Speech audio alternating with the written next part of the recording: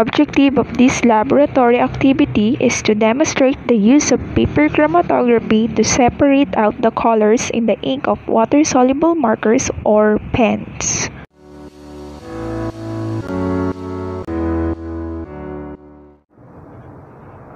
Paper chromatography is a process in which chemical mixture carried by a liquid or gas is separated into components as a result of differential distribution of solute as they flow around over a stationary liquid or solid phase.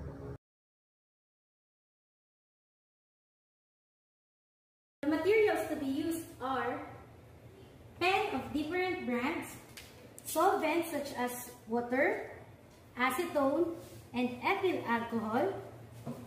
clear container, or you could use beaker or plastic cups, filter paper or coffee filter, or you could use tissue or paper towel,